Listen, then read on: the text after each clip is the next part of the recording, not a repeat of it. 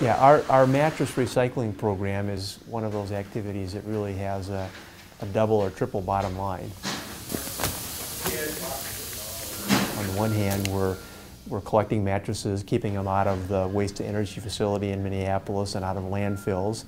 We're stripping about 80% of the materials of those mattresses and reusing them, and so it's a good environmental activity. But the revenues that generates for us allows us to employ dozens and dozens of people who need that chance to work. Yeah, so this is the baler. Also, our mattress covers go through here, and our mattress foam goes through here.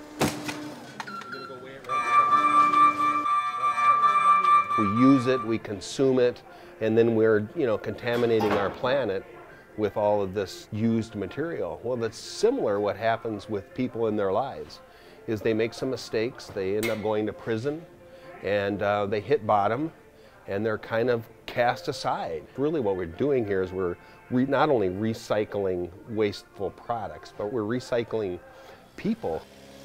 What we've seen over the last couple of years is that we have weakened the safety net, and more people are vulnerable to falling through it, and usually that ends up costing more, not less, because we're in the most expensive care systems of all at that point, as well as a diminishment of investment in people's potential. And without that, I think we're setting ourselves up for long-term failure.